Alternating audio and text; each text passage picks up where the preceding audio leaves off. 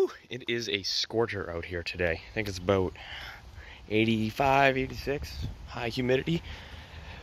The cage is fully primed and dried, so we are ready to paint it.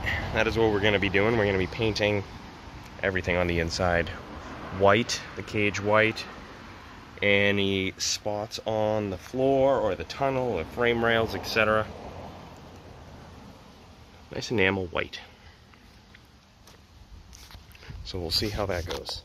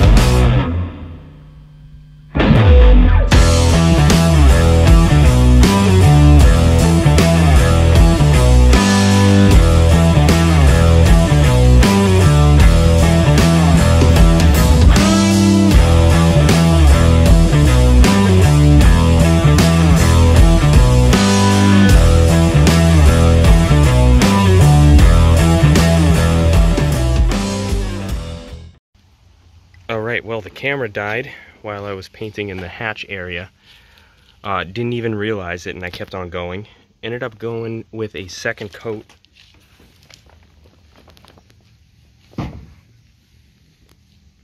I was really rushing mainly to get the windshield area done so I could put the windshield in.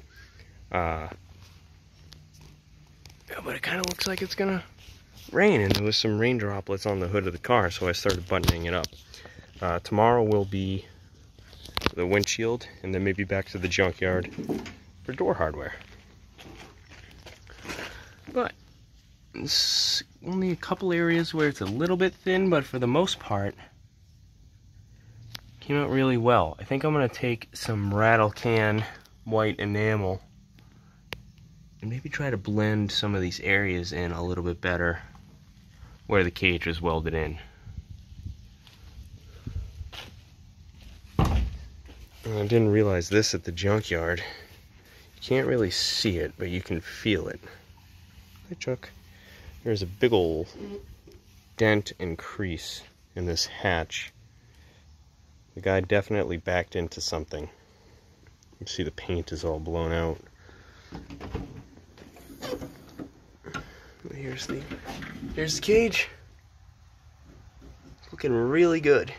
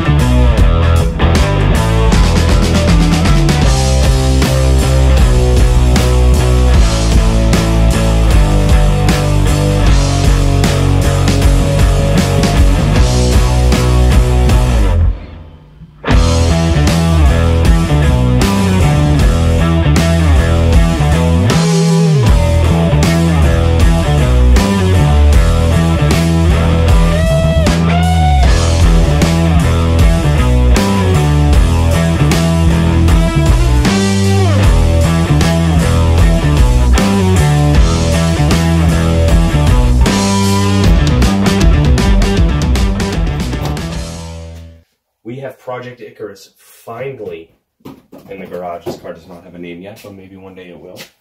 We have Sheba in the garage right next to it. Hi, Sheba. Started right up.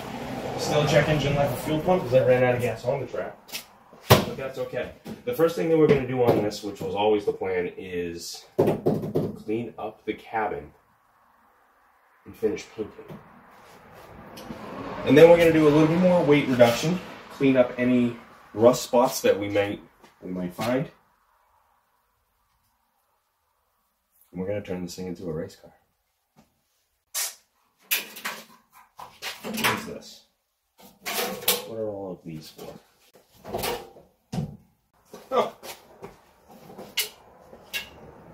Wipers! But it's loose.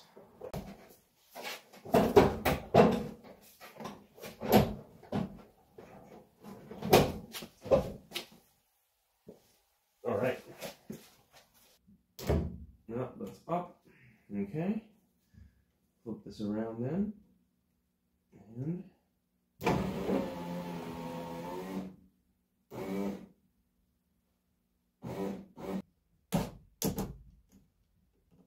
come on, baby. This is all gunked up.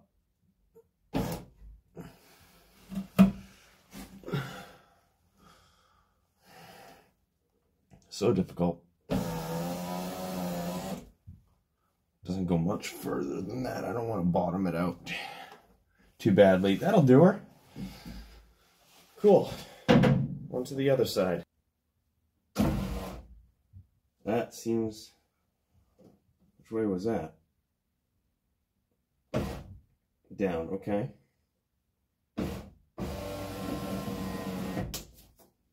Cool.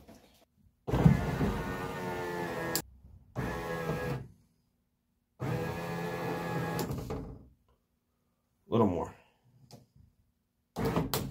Yep, there we go. And that's all of it. Missing one guide right there, and one guide right there. So we have to find those somewhere from something. But yeah, we have all 4 windows down now. Next step, we're gonna reposition our lighting so that we can kind of videotape and hear a little bit better, and we're going to do a clean out. We're gonna Scotch-Brite any rust spots that we see and prep for paint, and we're gonna finish cleaning up the inside of this cabin here, so stay tuned for that. Okay, I think that's a little bit better of an angle. You're also gonna get to see what I'm dealing with the hatch here, which is my own fault. Tying my shoes. 1 second. One thing that we're going to do is try to remove this lettering. I don't like the lettering anyway. Maybe we'll leave it. I'm going to also try to pop this dent out. And then this is the big issue here. Is we have one piston working. And this one, the hole is all blown out. Which is not good. First thing we're going to do is try to figure out a solution for that. And clearly it's been worked on in some regard in the past. It almost looks like somebody tried welding here. Oh, somebody definitely tried welding right there, because that was broken before. I guess we'll have to find somewhere to mount the fuel door cable. That's fun. This is not from the Subaru. No. OEM Y coupling for WRX. Cool. Alright, so this is what I'm going to do. I am going to do a little fabric cobbling here, actually. Jam that back in there. Alright.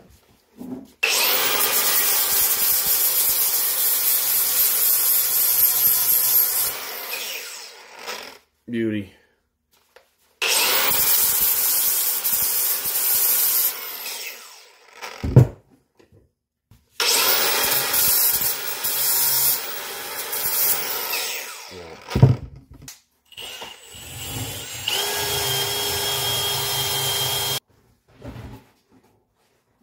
This POS now.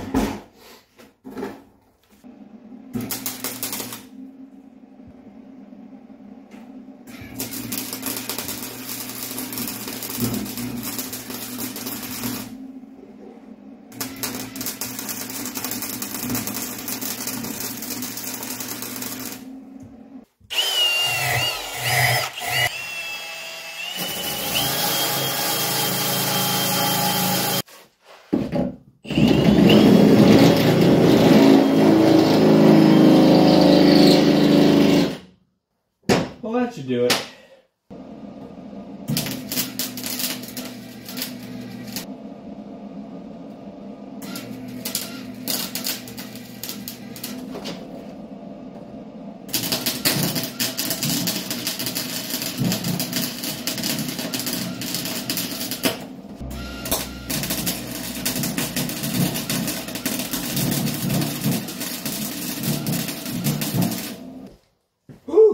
Smoky back here. We're gonna have to open the door. Little cheek poker action. Clean her up a little bit. Maybe it does need a little angle grinding. And now they're good welds.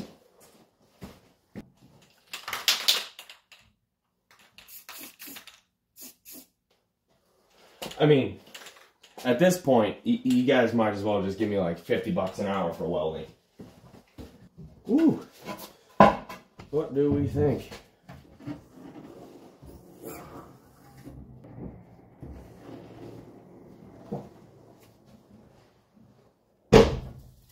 Cool. Well, that's nice. That works now. What is this thing? Let's get rid of that.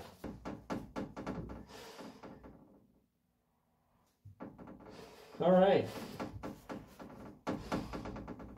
we are inside the car, and we're gonna, one second,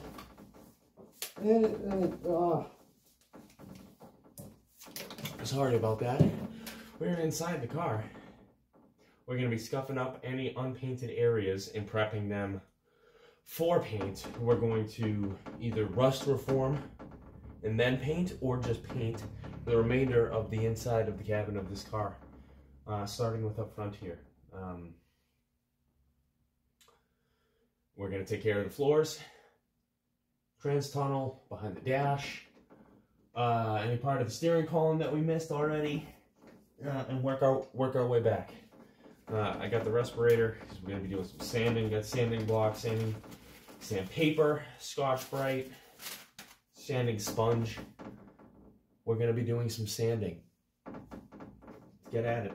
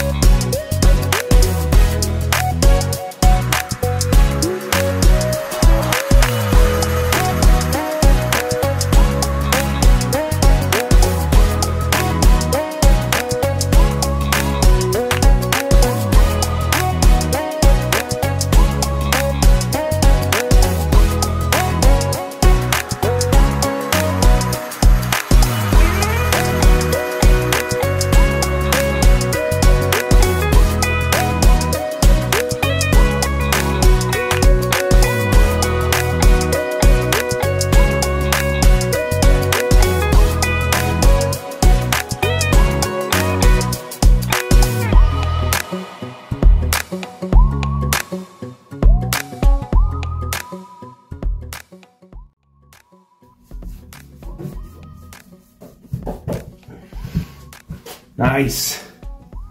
All right. I think that's where we're gonna call it for the day. Cap this bad boy back up. Let this all dry. And we'll go to town with the white tomorrow.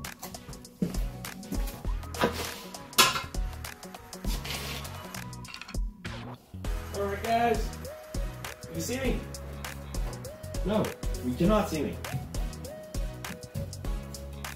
Hello! Alright, we're back in the garage. Next day in here, we're going to be doing white, covering up everything that we primed yesterday. Trying to make this look even nicer on the inside. Give me 1 second to open this up and then we're going to get at it.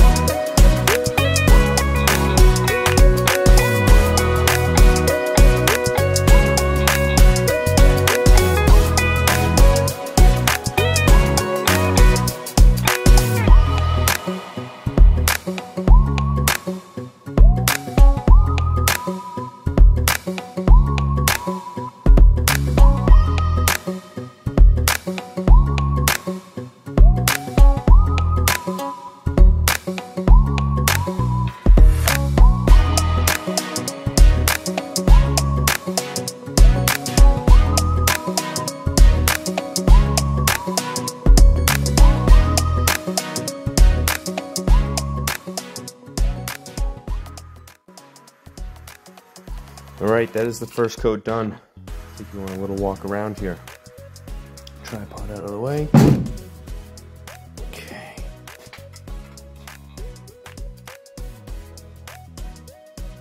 Whole thing painted. I didn't want to paint all the way up the sides and up the doors and do the roof and stuff. I tried to blend the sides in a little bit. I mean, I'm doing this with a foam brush and a can of paint. I don't have a paint booth or anything like that. I think it looks pretty nice so far. It definitely needs a second coat in a whole bunch of places. Most places you can tell. Let's see through. A little thin.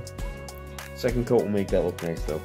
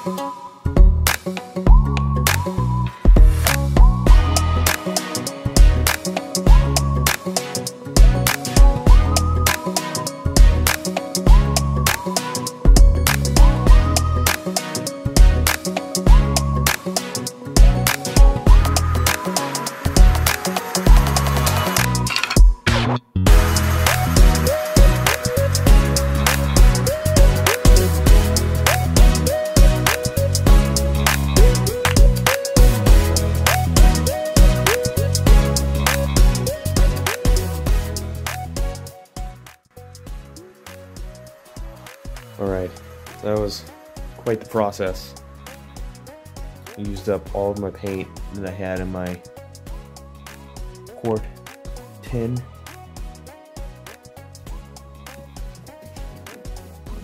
I think it looks pretty good.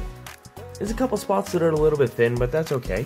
We're going to take a little bit of spray paint, I think. A little rattle can action, some Rust-Oleum maybe. Gloss white, and we'll just go into the areas that are a little thin and hard to reach with the brush, and we'll touch that up. I can't rattle can bomb this whole thing, obviously, because we're in the garage and it's cold and I can't run the heater and I don't want to suffocate. But we're going to do what we can do.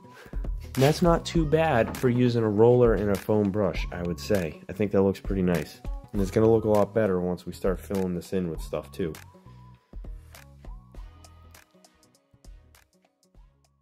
Anyway, speaking of fuel cells, today's task is to figure out how this fuel system works.